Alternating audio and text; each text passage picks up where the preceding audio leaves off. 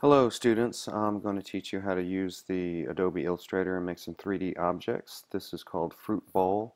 We've walked through it together, but in case you missed it or you'd want to do better on it, this is the way to do it. Start with a file new in Illustrator, and very important for you to know that I'm using Illustrator CC 2015 and you're on CS 5.5. But everything is the same in this tutorial, so don't worry about that. It looks a little different, but it is the same. Start with a new document, call it Fruit Bowl. Make one artboard, and let's go 1024 by 768, and click OK. Here's the new blank document. The first thing you want to do is get your pen tool, shortcut key P, and take off your stroke, no stroke, and choose a fill color. I'm going to go with yellow. I'd suggest you do the same. So with your pen tool and fill of yellow, stroke of none, I want you to click once and then click again and start to make one of those Bezier curves. Just click and drag just a little bit. This is the lip of the bowl. Click and drag again, click and drag again, a little more of a curve, and then finally a little bit more of a curve, and go back to the beginning. Now in CS 5.5 you don't have to go back to the beginning. You can end on this click right here. So we have the outside edge of the bowl created right here. The next thing you want to do is go to Effect, 3D, Revolve. And basically all you're doing is revolving the image to a 3D object around the one edge. Please click More Options and then click Preview so you can see what's going on. And go ahead and move your bowl around so you can see inside the lip here. Very important, okay? Very important to see inside that lip. Next thing I want you to do is grab the light and drag it down just a little bit so it's lit from the underside just a bit, and click OK. Now you might not be happy with your bowl. I'm not happy with mine. That's not going to stand up straight because it looks like it's got a point at the bottom. You can easily fix this by using your direct selection tool, shortcut key A, and click away, and then move in. And notice you can only click the paths that you just created. There's nothing over here. This is just the computer rendering the 3D object. So I'm going to take this path and I'm just going to pull it up, and I'm going to flatten out by pulling the handles. And I'm going to pull up just a little bit more. There we go. Perfect. Now my bowl's a little small. So if you go to shortcut key V for your move tool or your selection tool, just like in Photoshop, select the object and go over here, and I want you to find the scale tool. It's right next to the rotate tool, scale tool, and just double click it and choose, we're going to scale it 300%-ish. Click OK. Now if it's too big, undo it and do it a little less percentage, whichever way you want to do it.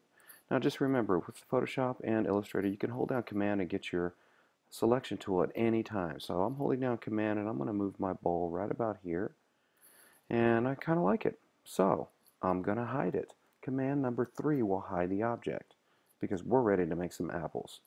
To make some apples to put in the bowl, you want to use your ellipse tool. It's underneath your rectangle tool. Just click and hold, get your ellipse tool. Again, no fill, no stroke. Very important, no stroke. And choose a fill of, I don't know, let's go puke green or something. And all I want you to do is draw sort of an oval shape, just like that. And then again, go back up to Effect, 3D, Revolve. This time, all I want you to do is click OK. Don't change anything.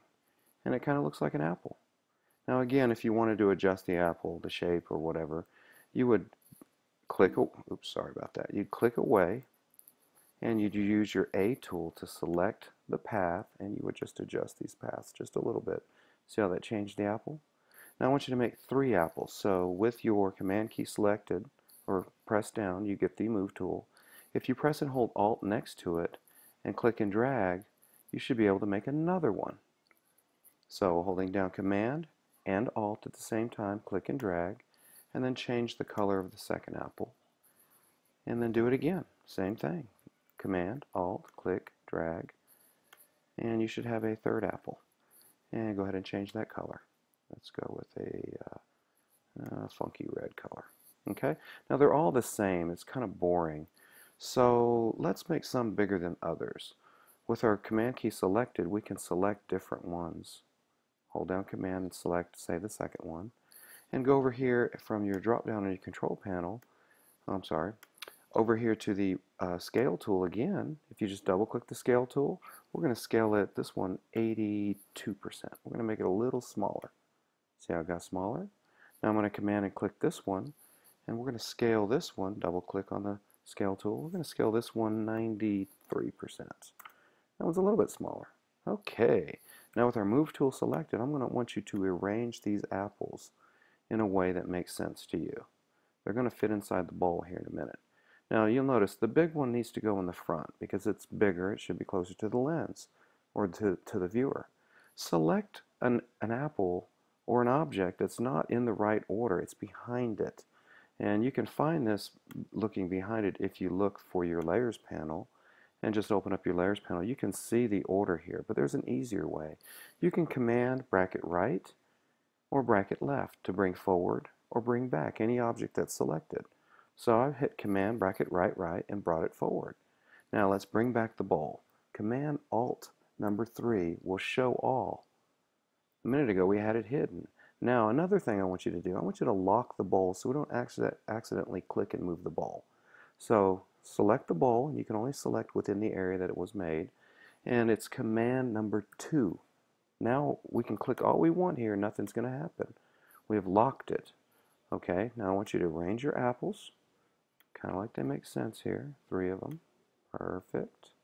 Now we're going to hold down Shift and Command and select all 3 apples, and we're going to make them disappear, Command number 3, because we don't need to see them right now. We're going to draw a shape to clip those 2. So we've made them disappear, Command number 3, and go ahead and get your oval tool again, but this time it's no fill, 0. And with no fill and no stroke, I want you to draw an oval, something like this. We're trying to match the hole in the bowl. And you can use Command to pull it where you want it. Now notice it doesn't really fit. So you want to use your A tool again, your direct selection tool, or press A, deselect, and then click the line again. And now you can adjust the points on that line to match. And make sure the top goes really high, and grab your handles, and really wide, because we don't want to clip away the top of our apples. So make something like this where the front matches, and then it's Command Alt number 3 to bring the apples back. Now the apples are all selected. All you have to do is hold down Shift and find that clear oval that we just adjusted for the clipping and click it. And then simply go to Object, Clipping Mask, Make. And it will clip the actual apples inside the invisible oval shape that we started with. Deselect, and guess what? You are done. Now all you need to do is File, Export. I want you to export a JPEG for me. You're going to get an export window in just a second. Simply change the format here to JPEG and upload a JPEG. That's all I need you to do. Now if you want to save this document so you can edit it later, just simply do File, Save, and let it be the Adobe Illustrator file it wants to be, the AI file that it chooses. Okay? Any questions? Just message me on Edmodo or raise your hand. Thanks a lot. See you soon.